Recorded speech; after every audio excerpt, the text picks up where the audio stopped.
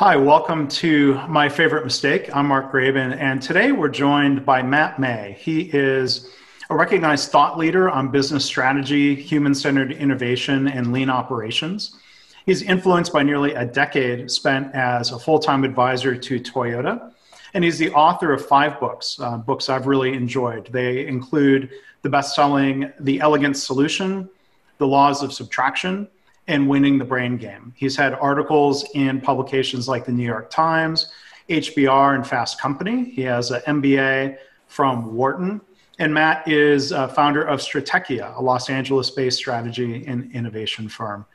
So with that, Matt, welcome to the podcast. How are you? I'm doing good. Thank you, sir.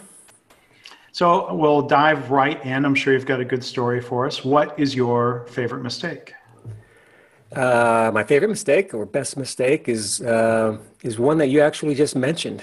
I have an MBA from Wharton, pretty prestigious business school, always up there in the top 5 or so. I graduated too long ago to count the years. We'll put it at the mid 80s.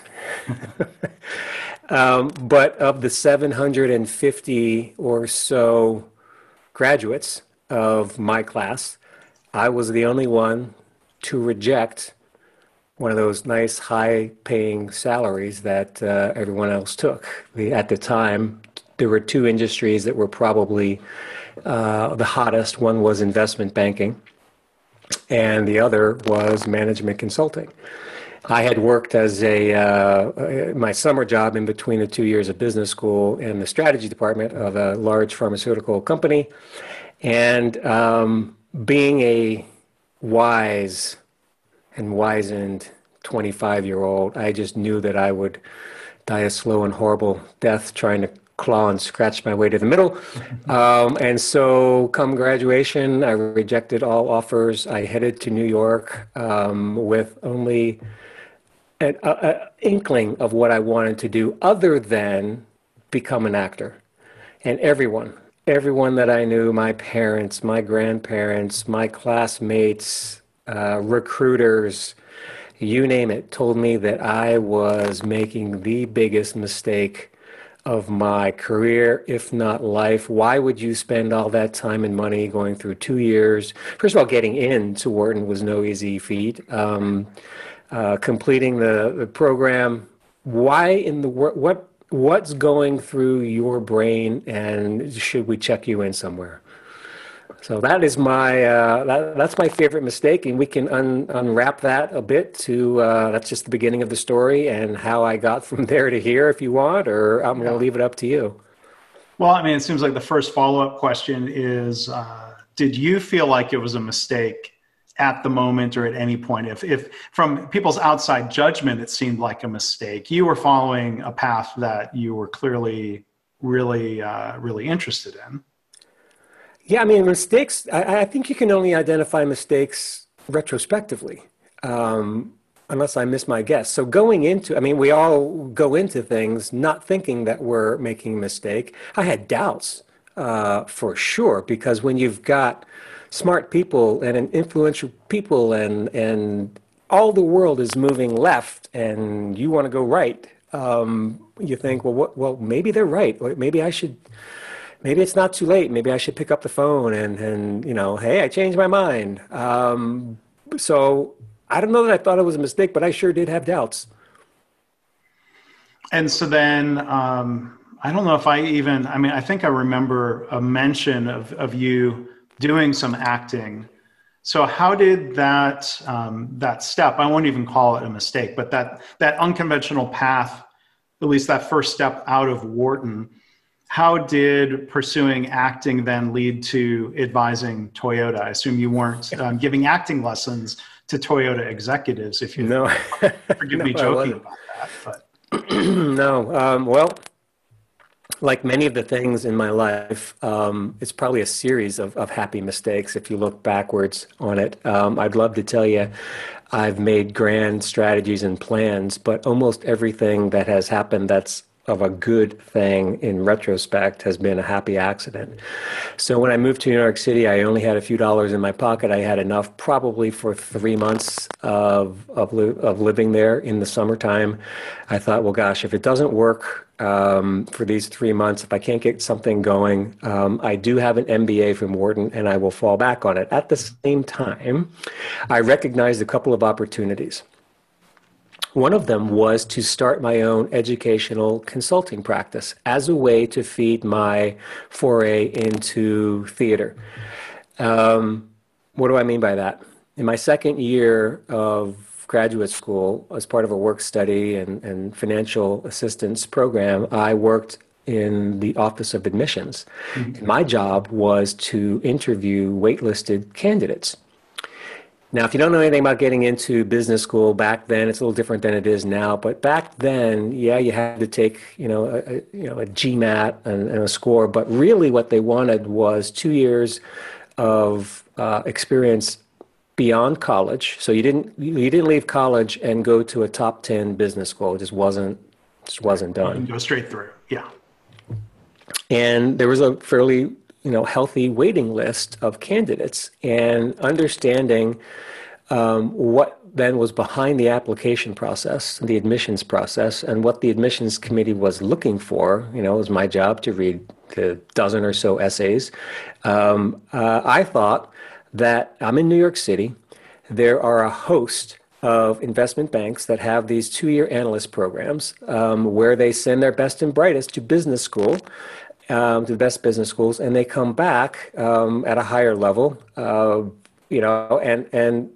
that's dependent on them getting into one of those great business schools. Right. So having that insight, I approached all of those associate analyst, junior analyst programs, basically in that training and education department of Salomon Brothers and Merrill Lynch and Lehman Brothers and all the names that are kind of merged now, and said, listen, I will help your folks that you're sending off to business school complete their applications as an advisor. I'm not going to write their essays for you, but I can lend my insight into what makes a good essay like that. And that began my that was how I made money. That allowed me to pursue acting on the side. I did spend some time on TV and in commercials and in theater until I moved out here to our coast, the West Coast, 4 years later. It actually allowed me to write a book. It's a little-known book, obviously out of print, but in 1990, a book called The Admissions Guide to Selective Business Schools came out. I had been one of those lucky folks that had gotten into the Harvards and Stanfords and Whartons of the world, and so I had the both sides of the writing side and the review side, and that's how things began. I sold that to educational company. I was also teaching Stanley Kaplan GMATs in the evening to support myself, and moved out here to the coast again with no plan in mind. And we can pick up on that. But if you had a question on that path, that's how New York City worked out. So you were able to pursue that path, and you were getting by. Is that the right phrase to use from these side gigs? You were happy with, at that point, it didn't feel like a mistake to you. Not even. No, wasn't waiting tables, wasn't starving. Yeah, wasn't waiting tables, wasn't starving, wasn't bartending. It allowed me to have my own schedule. I could go on calls when I needed to. I met mostly in the evenings with these candidates, and I made a trip out here to the West Coast, 4th of July in 1989. I decided I better move out here because I had just sold the practice, sold the book. Mm-hmm. What better time? It seemed like a turning point. I flew back to New York City, packed out my apartment, drove out here within a week, and started all over. And the first thing I did was connect with my Wharton alumni network, mm-hmm. met up with a company and a gentleman by the name of Dave Power, J.D. Power and Associates, the founder. Mm-hmm. And that was my foray into the automotive industry, and I freelanced my MBA here on the West Coast with J.D. Power and Associates, with a number of performance improvement consulting companies, Merits, other big, huge companies that served the automotive industry until 1998 when I got a weird phone call from Toyota. That wasn't a mistake on their part. They meant to call you, right? How was that a happy? That it was a different happy mistake.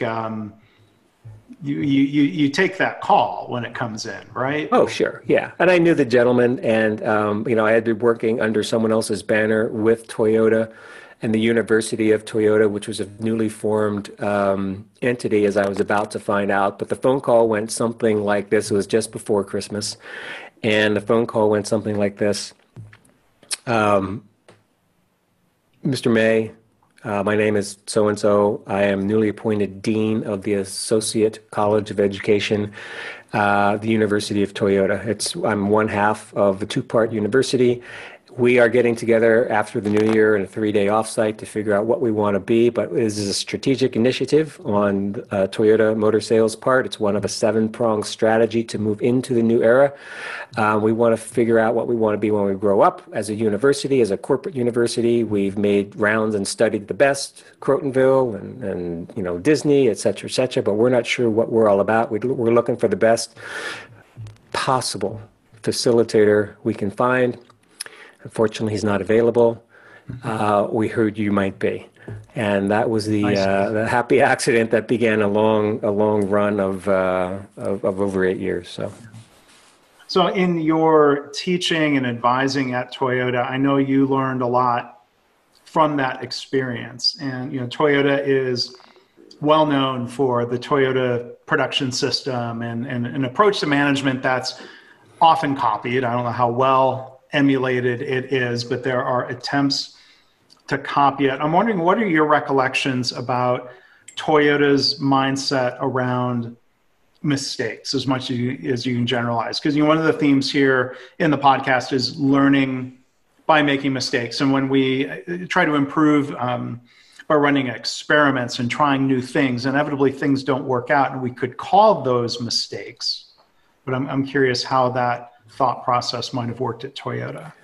Yeah, and my experience is outside of the production environment, but the challenge was kind of a weird challenge for me. And the first challenge they gave me went something like this: we need to figure out a way to bring the creativity that's found on the manufacturing side of our business into knowledge work.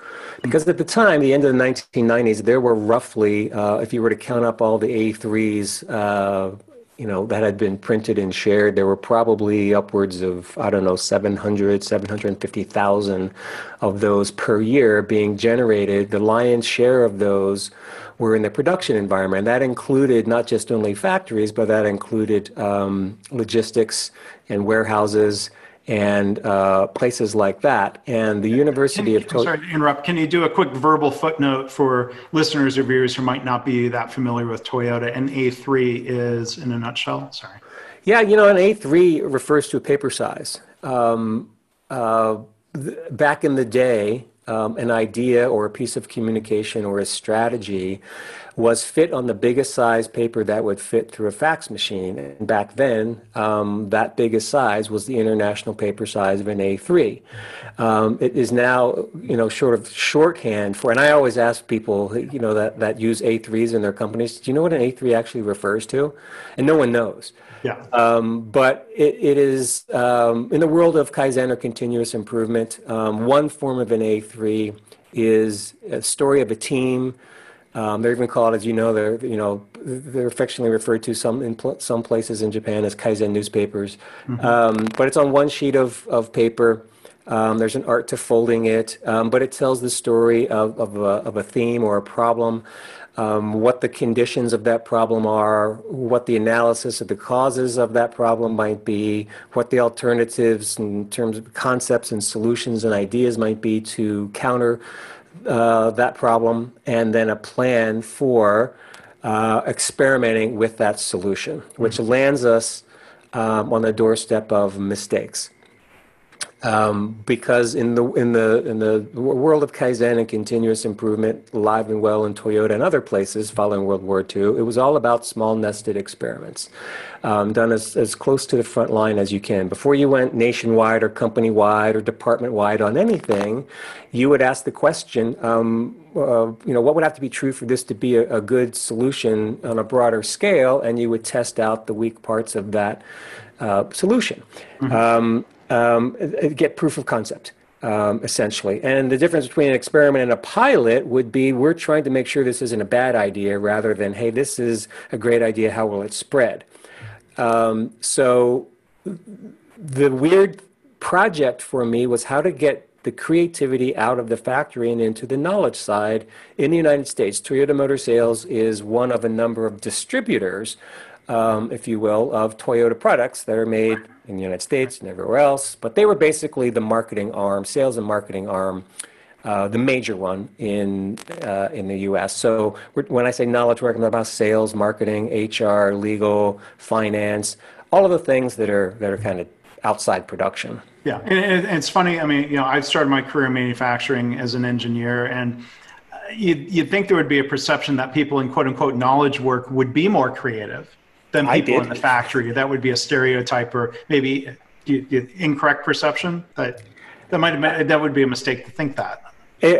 Well, that's why I thought it was weird, because I'm like, well, wait a minute. How the guy's putting on a windshield wiper all day long. How creative is that? And meanwhile, I got these guys doing projects, in sales and marketing, and they're doing these grand, marketing campaigns, and they're one-off, and nothing's the same thing, and they're project-based. And well, lo and behold, there was sort of a fear of failure on the knowledge side of the business, where that didn't exist on the production side of the business. So it was a hearty challenge, and it took several years. And I was, I've told you this story before, but there came a point midway in that 8 or 9 year run where I was ready to walk out the door because I was ready to, I just threw up my hands in the air. I just didn't know what to do. Right.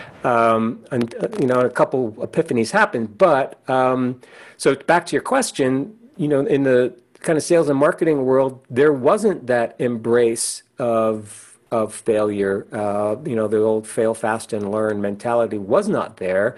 My client, the dean of the university, saw that as an opportunity to really carry out the mission of the University of Toyota, which was to spread and embolden the tenets and philosophies and the methods and practices that had brought Toyota and was bringing them to, and they hadn't become the biggest yet, but certainly it was the halo years of Toyota as an automaker. So it was an interesting project to have. Yeah. And you also do a lot of strategy work, and I'm curious, maybe as a final topic to dig into here, when a company invents a new product line or pivots or goes in a new direction, I wonder, as much as you can generalize or what your perceptions are, how often is that really planned versus it's some sort of mistake? It's a discovery that couldn't really be put into a 5-year plan as something, well, in year 4, we're going to innovate and do this. Yeah, so that's kind of a loaded question, because I had another happy accident happen to me that concerns strategy, and I'll try and shortcut the story. But I hated strategy in business school the way it was taught. It was very left brain. It was very, let's start with an analysis, SWOT, right? Strength, weakness, opportunity, and threat. I didn't like that. And strategy was synonymous with a plan or a document that told who was going to do what by when with what resources. That logical, well-reasoned, mathematically determined, market research-driven plan. Yeah. I hated it. It just wasn't creative to me. It was, I have an underdeveloped left brain. I have an overdeveloped right brain. I didn't like it. I didn't like it until I ran into a gentleman by the name of Roger Martin. And we met each other 11 years ago when we had a book out at the same time. His was called The Design of Business. Mine was called, it was my second book. It was called In Pursuit of Elegance. And Business Week had recognized those books with a passel of others as being worthy of mention for creativity and innovation and in organizations. And we got to meet each other that way and maintain sort of an arm's length appreciation of each other. Obviously, mine for him more than the other way. He's a brilliant guy. He helped run Monitor Group, was the dean of the Rotman School, University of Toronto.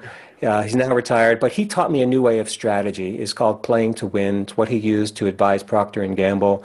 And that simple framework of what's your winning aspiration, where will you play, how will you win, what capabilities do you need, and what management systems are required, and then what would have to be true for those choices to be successful, and how will you test out your assumptions, was an epiphany to me on strategy.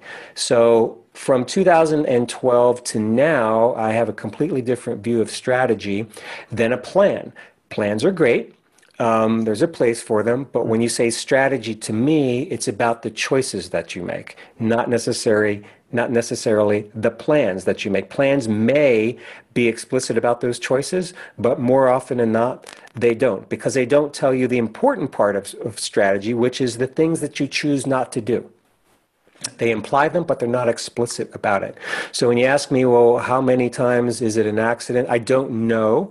I have been doing a great deal of work with venture-backed small companies, startups, and more often than not, the work in the garage is no one has a plan. They're forced to create a plan to get venture backing. They have identified a problem. They believe they have an elegant solution for it, and they have a passion for bringing that solution to the world. That, more than anything, drives them, and they're in a constant iterative mode until they get to the point where they need that maturity and discipline where someone's going to throw money their way. So I get to see a lot of those companies, and it's super refreshing. Do they have a plan? Yeah. Do they have a strategy? Usually not. Usually not. Not in the way that I've come to define strategy. So if people want to learn more, they can Google Roger Martin playing to win. Good topic to dig into. Right? Absolutely. Yeah. The book is called Playing to Win. It's probably 8 years old. He's always, there's a thing called thinkers50.com that has the, top 50 thinkers. He's always in the top. He's always got a podium position. Yeah. I think he was number 1 a few years ago, maybe dropped down to number 3 or something like that. But brilliant guy. Got a new book coming out, Mark, that you and I should probably talk about, because he really takes to task the whole notion of efficiency as the wrong way to go in corporate America. I wouldn't disagree with him. I would rather use words like effectiveness and other. Yeah, it's an interesting book. I'm not sure what to do with it. He's asked me to take a look at it and do something, but I'm not sure what, because half of me says, well, gosh, I don't know. That's maybe my own bias is being revealed. Well, we'll take a look at that again at some point when that book is out. It would be good to chat about that. But as we wrap up here, I'm going to hit you with kind of an oddball question here on the question of mistakes. And you mentioned acting. I'm going to try to hit you, get an honest answer. Any acting gigs that you took that were mistakes because you ended up hating the role or the project? No, but I will tell you that the acting mistake that I did make was leaving New York City for the West Coast. There's, this is kind of off topic, but since you asked, in New York City, there is more of an artistic intention, a purpose about acting. You go to acting classes a lot. You take dance classes, you take improv classes, you try and develop yourself as an artist. When I moved out here, and as you know, being a West Coaster, we're in the shadow of Hollywood, and everyone wants to be famous. They don't care about the art of it. And I realized when I moved out here that I had probably made a mistake leaving New York City. I wasn't ready to do that. I ended up ditching my acting bent and habit within 3 or 4 months of moving out here, and never looked back. Have I used that skill? Absolutely. I speak a lot. I facilitate a lot. Being in front of people, being kind of raggedy sometimes in front of people doesn't daunt me. So that answer, I guess that's an okay question. No, well, I mean, it was an okay answer to your good question. Oh, no, that's right. Questions don't always lead to, sometimes the direct answer isn't the best answer. So that's interesting. But you call me a West Coaster. This is still very new for me. And what I see driving around LA is what 90% of the billboards at least are about this new show, this new movie. It's all just, hey, watch this, hey, vote for this in these awards. That's my observation for being here. Not a mistake to move out here to LA so far by any means. You know, I did not come out here to pursue acting or being famous. Good. There are enough starving actors out here, I think. Oh gosh. So, well, Matt, hey, this has been a lot of fun. Thank you for doing this and letting me put you on the spot to talk about mistakes. Our guest again has been Matt May. He's the founder of Stratechia. Matt, what can people do if they want to learn more about the firm? Give us the website. It's stratechia.com, and that's spelled, it's kind of a mashup of strategy and technology with an Italian flair. So stratechia.com. And you can find me on LinkedIn as well. I write articles there and on medium.com. So give me a search. Yeah, Stratechia pronounced differently sounds like a delicious flavor of gelato, right? Or a mispronounced flavor of gelato. I'll take a scoop of Stratechia. Yeah. And so, Matt, thank you. Thanks again. And, thank you. We'll talk to you soon, I hope. Thanks. Yeah, thank you. Likewise.